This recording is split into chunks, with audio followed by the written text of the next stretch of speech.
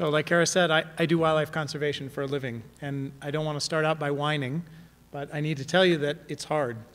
And it's hard because we focus on stuff that's disappearing. So often we don't know where they are or where they go or what they need to survive. So for species like these, even sometimes the most basic information can be really hard to find and a significant challenge. Often we respond to that challenge with expensive, high-tech options.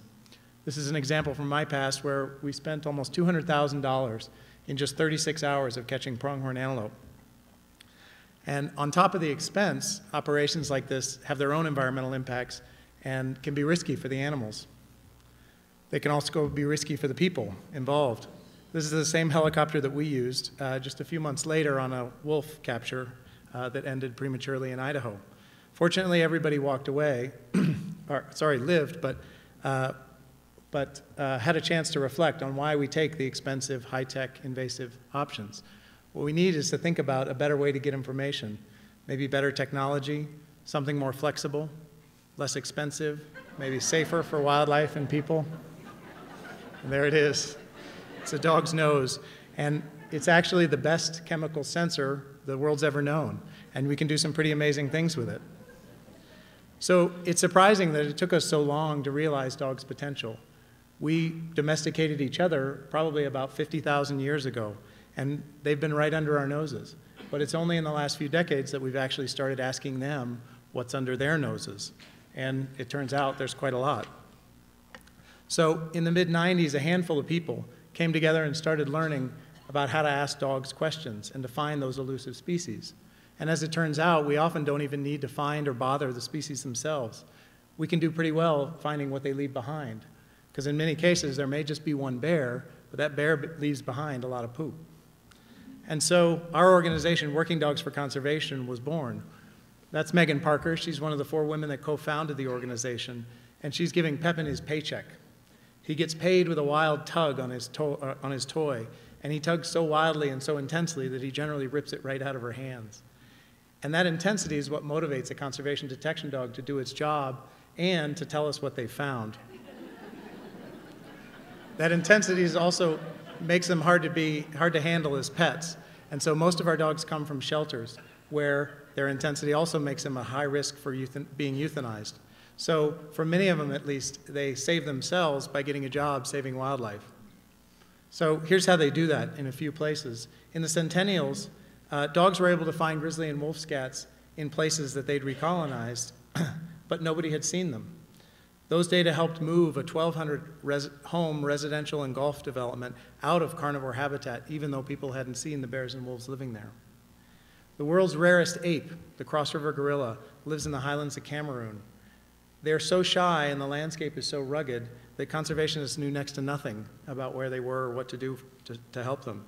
A census was possible from DNA that came from scats the dogs found, and the CDC was able to screen for both human and gorilla diseases. In California, dogs helped identify and protect habitat for the endangered San Joaquin kit fox, which is struggling to survive in the midst of residential and recreational development. And dogs are helping monitor kit fox numbers in what will become the world's largest solar farm. So they're able to make green energy a little greener for kit foxes. And that's no easy job because kit fox scats are tiny. It's that little white raisin there. And Rio and the other dogs found almost 1,300 of them during the course of field work. And can you guess how many times they were right?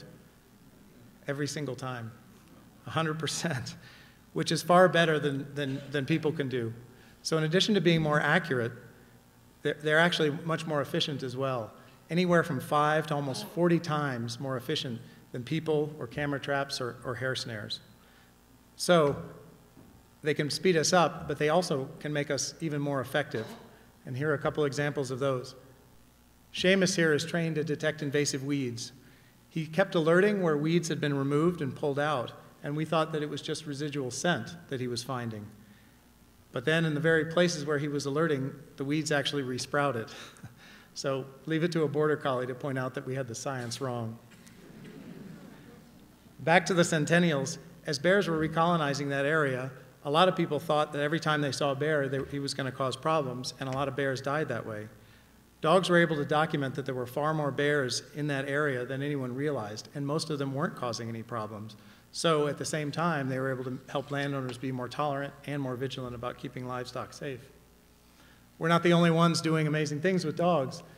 Dogs can help diabetics or veterans with PTSD, and Daisy in the middle there can detect any of 5 different kinds of cancer from a woman's breath sample, and she does it earlier and more accurately than lab diagnostics. We're really hard-pressed to find things that dogs can't detect, and so we keep asking them to find harder and harder things. Some people said that metal doesn't have enough smell, so dogs wouldn't be able to find poacher's wire snares in Africa. Well, Pepin didn't get the memo, and so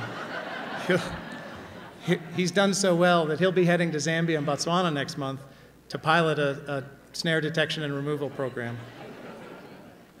Pepin's also found a number of scats in the water, so we started asking, well, maybe he can find other stuff there.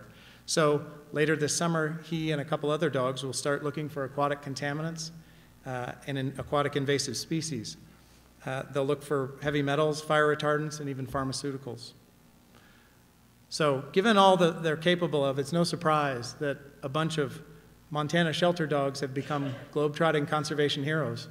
These are some of the places and species that dogs from just our organization have worked on in the last 15 years. And you can bet that the field will grow even more quickly over the next 15 years.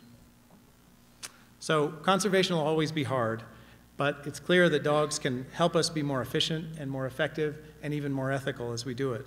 And we're really lucky to have the world's best conservation dogs right here in Montana.